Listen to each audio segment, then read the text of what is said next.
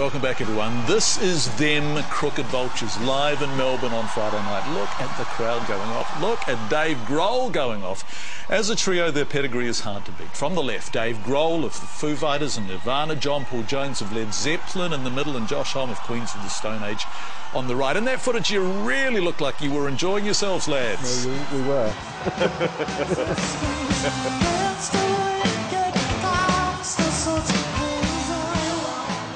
We all love playing music, and the music that we make together, it's really fun to be in a band with other musicians that you're trying to please, you know? So when I'm on stage, I'm excited, I'm happy that there's an audience there and that they're getting off on what we're doing, but for the most part, you know, I like to entertain the other guys in the band while we're playing. So if John and I are sort of facing each other during this section of a song, we'll sort of throw things back and forth to entertain each other, and there are moments where Josh comes into the drum set, and you know, I think that not only do we enjoy each other's company, but we enjoy each other's musical company while we're playing live.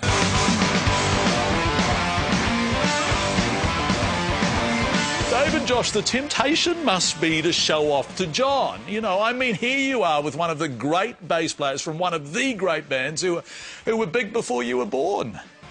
Well, he's seen it all before, so it's not like we're going to really blow him away. Frankly, I do most of the showing off backstage, and so by the time we get on stage, I'm spent for being an arrogant bastard, you know. John, you've been in New Zealand before. You came here with Led Zeppelin in 1972 when Dave was a toddler and Josh was a fetus. What do you remember of that tour? If I may, real quick, my fetus won Best in Show that year, so...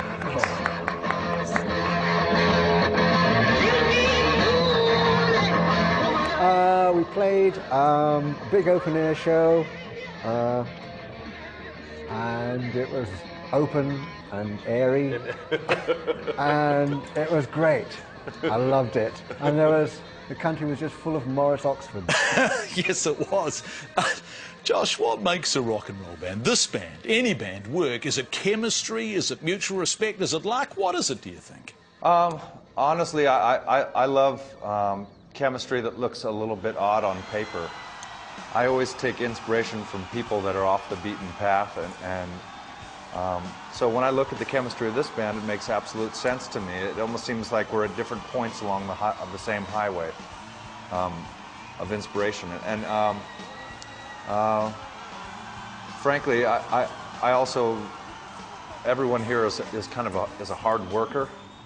And I need that sort of willingness to work yourself to the ground, you know, because that's what makes the difference to me. Is you know, when you rest in music, I don't know. I don't have the same amount of respect for people that rest too much.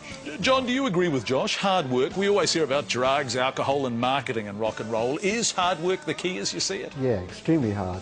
I mean, I've never been in a band that's not worked, to be honest. Well, not for longer than 5 minutes anyway. But everybody has to really put the same commitment and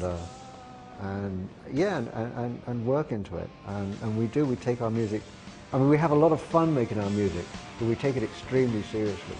Thanks, guys. Really lovely to talk to you all. Enjoy your time in New Zealand. Well, thank you very much. Thanks, John.